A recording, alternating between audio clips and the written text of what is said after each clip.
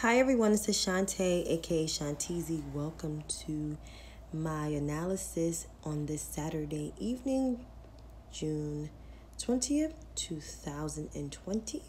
It wasn't a big news cycle, but I'm about to get to today's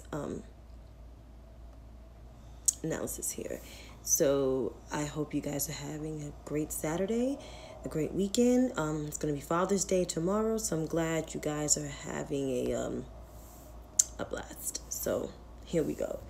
So the coronavirus. We are at 2.2 million, but it's almost close to 2.3. So we are exactly 2,254,630 cases of COVID-19.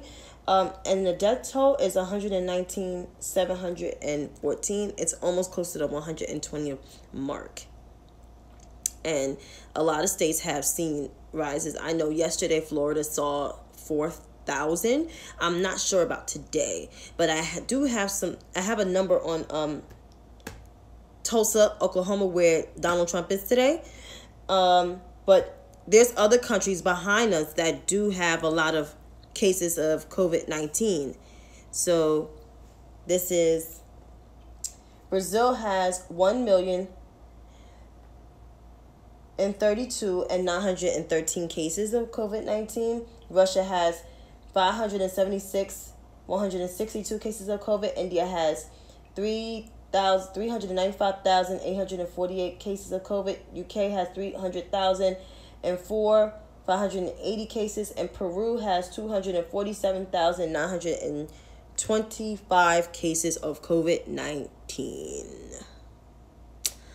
So only brown places I know. Peru is next in line to India. India is brown, but it's Southeast Asia. And Brazil is mixed because Brazil has black Portuguese people and white Portuguese people. You would have thought that Africa would have been on this list. Nah. Africa has the least cases. Africa and the Caribbeans have the least cases of COVID-19. Hey, cousin. So they have the least cases of COVID-19. So Africa has the least cases while America has the most cases. So I'm going to read this to you again. So America has 2,254,630 cases. We have almost 119 people dead. While the Caribbeans and Africa have less than 1,000. Probably. If I could find those numbers on the Johns Hopkins website, because that's where I get that from, I'll let you guys know. Or maybe I could Google the numbers. But I want to cite sources, though. Just saying. So, Trump's rally. It was supposed to be like millions of people, as he promised. But there was like about less than 20,000. Less than 15,000 people there. I mean, people don't want to die. Listen, hypothetically, if I was, because I don't like Donald Trump, I never did. I'm a lifelong New Yorker. I know what kind of con games he played. If I was a Trump supporter, I wouldn't show up to that shit. All these people dying, and then since reopening, there's more people sick and more people dying because of the reopening and how the reopening phases are in these different states. I think I want to stay my ass home. I don't know. But these people here, they were unmasked. I'm about to get into this report. They were unmasked and close to each other, face to face, while there was protesters outside of Trump's rally in Tulsa who was actually protesting Black Lives Matter. And the reason why it's outrage, because the area that he's in, he's not too far from where the Greenwood Massacre, which is the Black Wall Street, that's what it's known as in Tulsa, was a deadly massacre of 300 Black people were killed because of the businesses that they had. It was almost the same as Rosewood, Florida. there's black people that are established themselves right after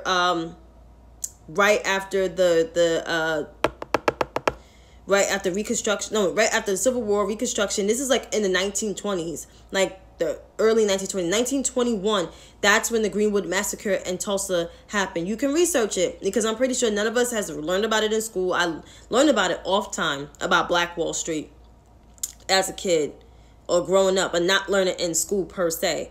I feel like it should be in all school curriculums in all states, honestly, to tell you about the Black Wall Street, because they only teach you about slavery, but they don't teach you about the Black Wall Street. Just saying. And you're right, T. Like, I've been staying in my house. I don't care. New York City's supposed to be in phase 2. Won't catch me out there like that. I work from home. I'll go to work once a week, maybe twice a week, in the office, and work from home. Because I'm going to slowly transition. Because it's supposed to be a second wave of COVID-19. It's almost like influenza of 1918. But, yeah, there were protesters out there with masks on while the Trump rally people were unmasked. But 6 members of his team, according to an NBC News report, I've written it down right here. You always got to take your notes. You always got to cite your sources. 6 members of Trump's campaign staff team in Tulsa tested positive for coronavirus. The campaign said that they performed hundreds of tests ahead of Trump's rally. 6 members were tested. 6 members that were tested, according to the campaign, said they had tested hundreds of people, and quarantine procedures were implemented. That's what the campaign manager said. The campaign has required all attendees at the event to sign a digital waiver. Oh, wow, in South Carolina? Gee. Yeah, Miss T. Realize the campaign and Trump liability that they won't get sick. So basically, he told the supporters who was attending the event that they have to sign a waiver because they're not responsible and not liable for these people that's unmasked by choice, by their own choice, to get sick. That's why, I'll stay my ass home. I miss working. I've been applying for jobs in my field because I am part of phase 2. Technically, if I was still working.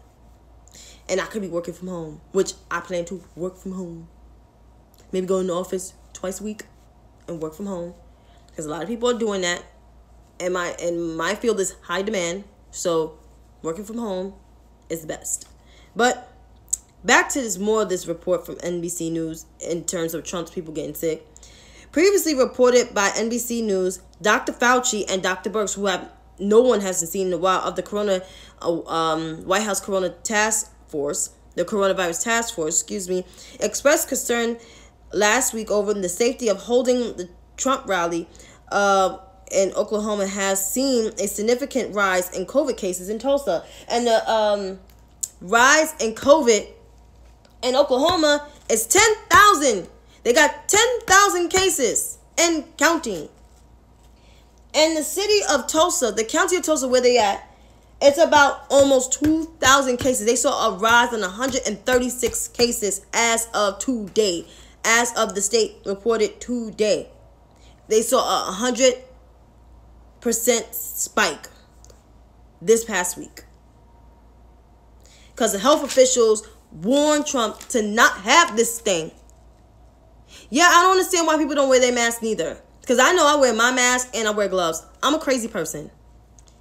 Unfortunately, he's the leader of the free world. But I don't consider him as my leader because I don't trust him. But, yeah, there's high cases. So, it was previously announced that attendees, according to the campaign communications director, that they were given temperature checks as soon as they come in. That's bullshit. And wristbands and face masks. But if you look at the TV, if you look at snippets on social media like Twitter and all of that, they're not wearing their mask. These people are not wearing masks. They're like out there, droplets out of their mouth. It's more white people. They believe it's a hoax. They don't believe that coronavirus is real until they get sick. It takes a couple days to settle in your system that you have fatigue, shortness of breath, fever over 103. You have a cold. You have a cold in your chest. Oh, gee. So, yeah. And I'm going to get into the Southeast in a minute, Danella, because the Southeast is crazy. And it is BS. And Miko, it is temperature check. Like, you can have it without symptoms. You can be asymptomatic. Any of us could be asymptomatic. That's why testing is important. And then he said the quiet parts out loud. I'm about to get to the dialogue of his rally, because that man, where's my notes for it? I can't find it. There we go. So he gloated about several things that's untrue, gloated about Biden, gloated about this. But what he said, the quiet parts out loud. He said testing is a double-edged sword. And touting 25 people, he touted he tested 25 million people. That's still not enough. Slow the testing down, he said. The kids are much stronger. He says he's doing more testing in Germany in them. So why Germany has the least cases out of the states that I just read? The highest cases in Europe is the UK.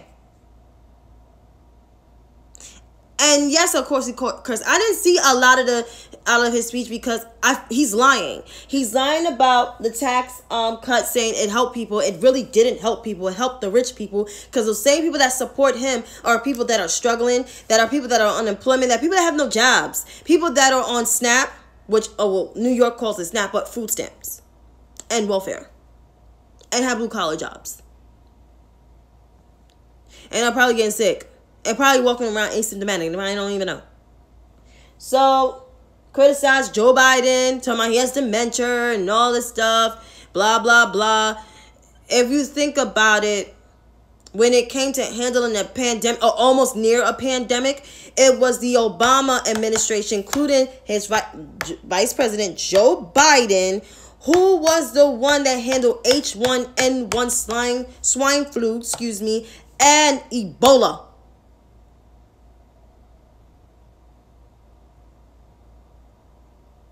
I think Trump wants to because you got 120 lives on your hands and counting. 2 million positive cases of COVID. And you call it Kung Flu, and you call it the Chinese virus. That's racist as hell.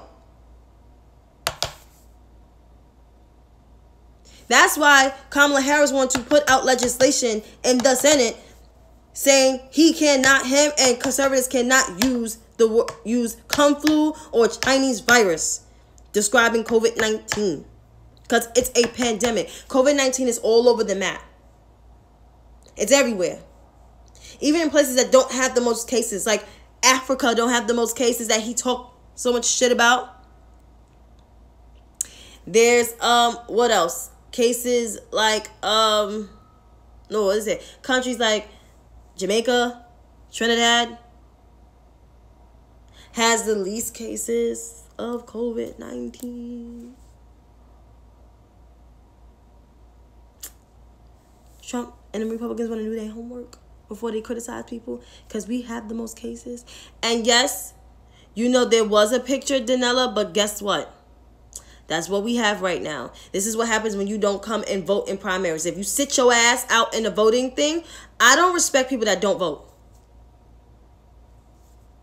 I don't want to hear what you have to say.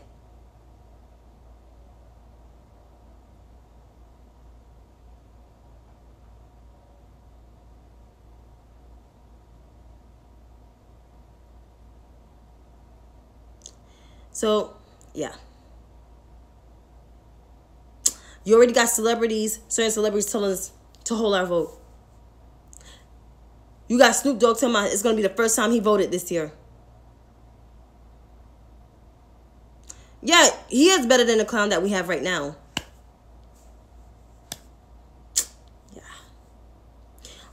It's all depending on his VP pick.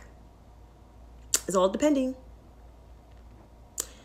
I just don't want it to be no white woman.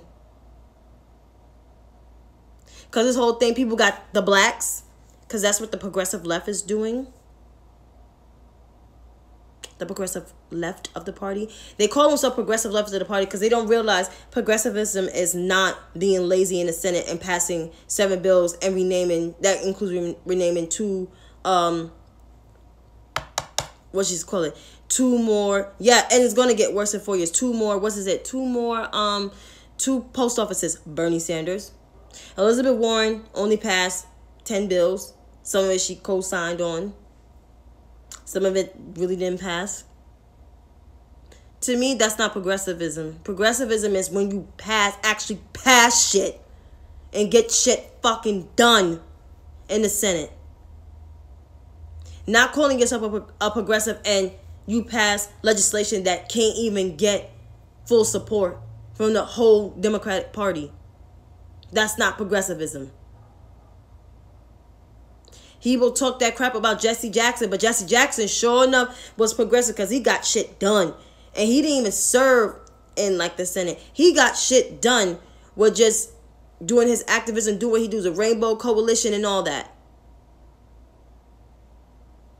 So there you got it.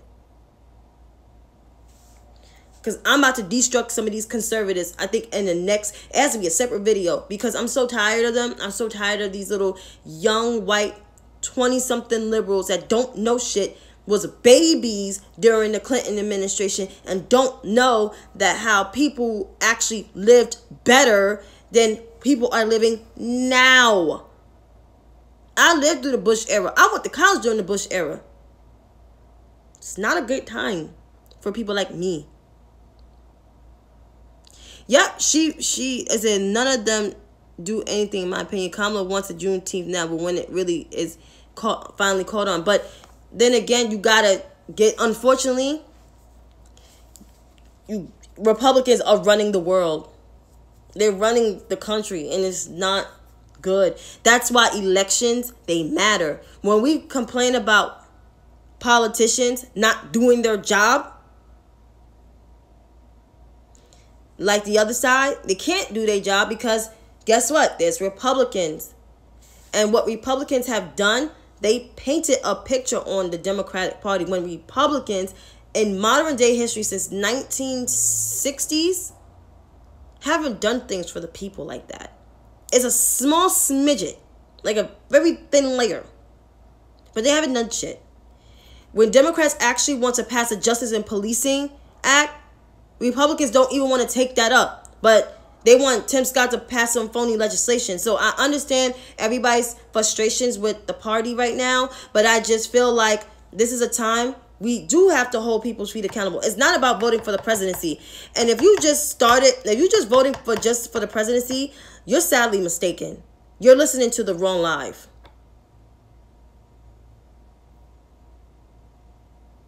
So it's important for you to really read, educate yourself with the 3 branches of government.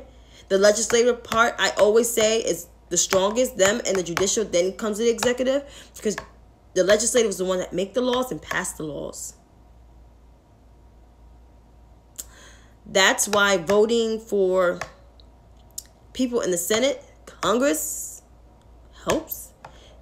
Courts, hell yeah. Because right now, the courts are becoming more conservative. The more people sit on their ass, the conservative supposed to be the silent majority, even though they, to me, are the silent minority. It's important. We can't afford 4 more years of crap. We got to hold our legislators accountable.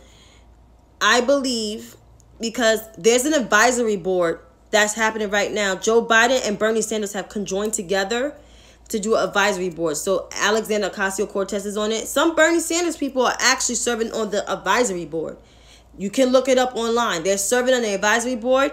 They're pushing Biden more to progressive policies. That's how you get, that's how progressives is supposed to work. Not sit on the sidelines and talk shit. I'm looking at what I got to talk about next. That's not how it go. Like, Trump's children are spewing the crap of shit. But they're far-right extremists. They're not even conservatives. Conservatives don't even talk like that. But as a progressives, I'm talking about the Democratic side now. Progressivism is not just sitting there and being lazy and complaining on the Senate floor or the House floor and not passing shit. Not co-sponsoring on legislation that can actually get passed through the House and then the Senate. That's why it's important to work together. Working together, you can actually get shit done. We got to change the situation in the Senate because the House, we got the House locked down. We just got to keep it more locked down. But we got to change the situation in the Senate because the Senate is the big problem. The Senate is the one that appoints judges and attorneys. And I'm about to get into Saturday Night Massacre. The Saturday morning massacre, Friday night, whatever massacre. So Bill Barr, Attorney General Bill Barr, according to the Washington Post, decided to force Jeffrey Berman, who is the Manhattan U.S. Attorney for the Southern District of New York, who was investigating Trump's allies, including Rudy Giuliani, the former mayor of New York City, Michael Cohen, and 2 accomplices with Rudy Giuliani. He decided to step down because the quotation from what he wrote to William Barr is he basically wanted Barr to follow suit and to appoint his deputy, which is, her name is Audrey Strice, to temporary U.S. attorney until the administration appoints someone. And Berman was actually appointed by the New York federal court. He wasn't a Trump appointee. This U.S. attorney was actually appointed by the state of New York. So technically speaking, he wasn't a Trump appointee or Trump ally at all. He was independent. I didn't know what his political affirmation was or affiliation was, but we do know that he was independent and he was doing his job. Just like Pete Ferrara was doing his job, investigating Trump and even investigating Mayor de Blasio. So when people get fired like that, that is because, they're investigating people. He was supposed to be, Barr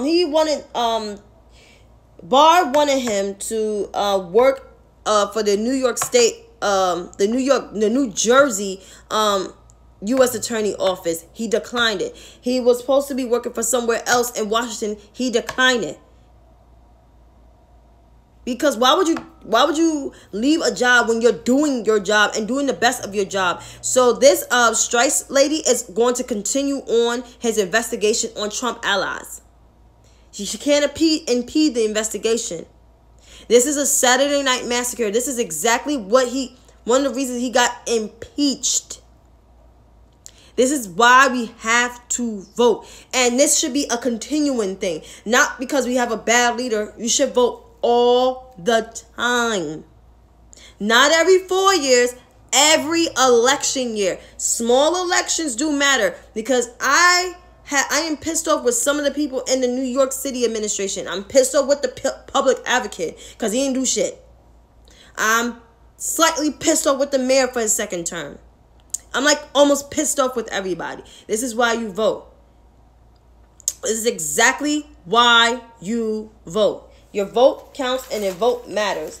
But Trump said because this thing was up to Barr. He even said it like it's up to Barr. This is not his department. William Barr needs to resign. His resignation was called a while ago to resign. And he didn't.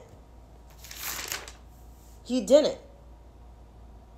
So as I conclude this short live, because I'm not trying to stay here long tonight, please vote. Please stay aware. Stay woke. You don't have to consume yourself with this stuff all day long. But you have to know something. It's very important that you know what's going on, because if you don't know what's going on, you'll be lost in the sauce. I always say, people, you'll be lost in the sauce. And read books if you want to, read articles, online research, not Wikipedia though. No. Wikipedia is where people edit and make shit up. I mean, history.com, PBS, other historical websites, even some university stuff with some high scholars. It's important that you stay awake. And yes, we don't have the candidate that we want as our Democratic presumptive nominee, but he's the presumptive nominee. And honestly, to tell you the truth, he's actually kind of been stepping his game up in terms of embracing different policies. He just needs to pick a black woman as his VP. And not just anyone. Someone that can actually implement policies, that can work with him, that can represent us around the world. Because the VP, 50 or 60% of their job is overseas with our foreign allies. And there's a lot of restoring the relationship that the next VP has to do. Even the next president has to do. Because we're isolated. Our federal courts is filled with conservative judges who want to overturn Roe v. versus Wade. Who's still trying to do stuff to gut the ACA because it's up in court now. In the Supreme Court. Is exactly why I tell people your vote counts. So as I say, stay woke, stay aware, but also don't consume yourself with this all day long. See you soon. Have a good night.